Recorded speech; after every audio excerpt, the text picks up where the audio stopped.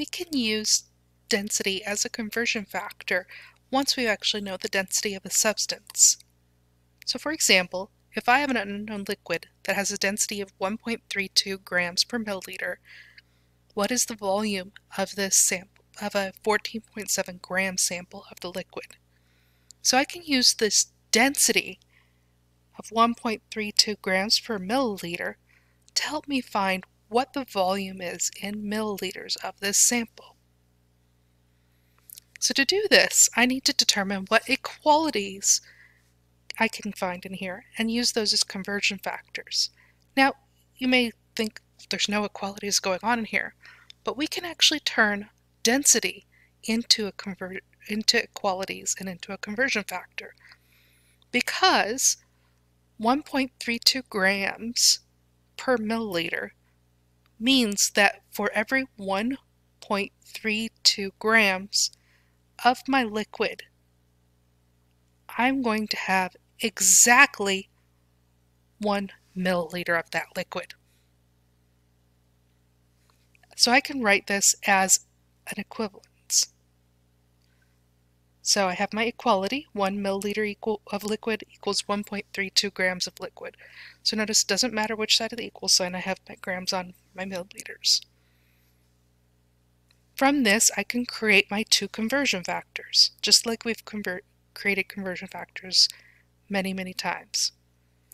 So my two conversion factors would be 1 milliliter liquid for every 1.32 grams liquid, or 1.32 grams of liquid for every 1 milliliter of liquid. Now that I know my conversion factors, I can use these as to solve my problem. Just as a reminder, as we work this, the 1 milliliter portion in the densities here is exact. You're pulling that number out as number 1. So let's look how we solve this. We have our 14.7 grams of liquid. I'm going to use one of these two conversion factors as my conversion factor. So I'm going to be multiplying by a fraction again, just like we did all the conversions. We want to get rid of grams, and we want our volume in milliliters. So our answer is going to be in milliliters. Grams on the top of the fraction, so we need the conversion factor that has grams in the bottom of our fraction. So I have 1 milliliter of liquid for 1.32 grams of liquid.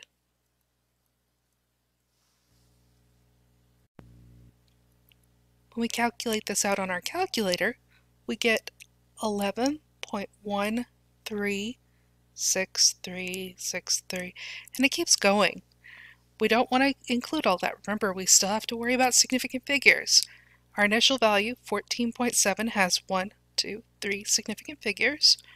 1.32 also has 1, 2, 3 significant figures. So our final answer is going to be rounded to 1, 2, 3 significant figures. So I have 11.1 milliliters here. Let's take a look at another example. We have an unknown liquid that has a density of 1.34 grams per milliliter. We measure out 12.78 milliliters of the liquid, and we want to know the mass of the liquid. Once again, this is our density.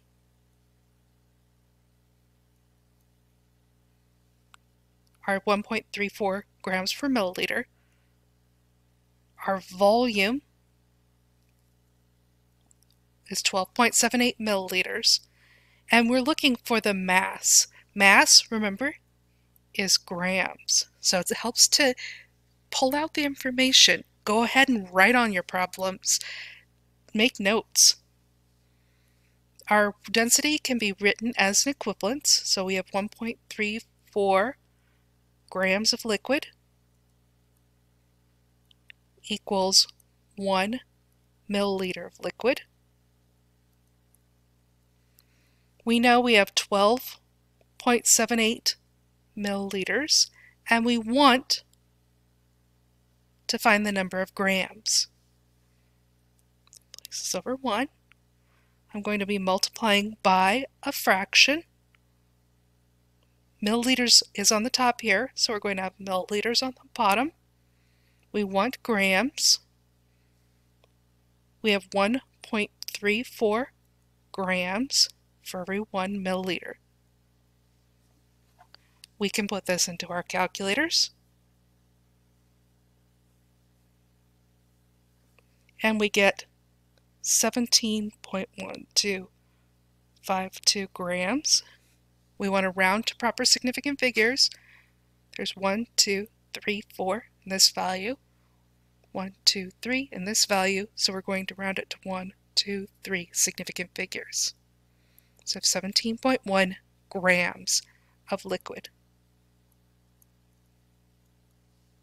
is my final answer.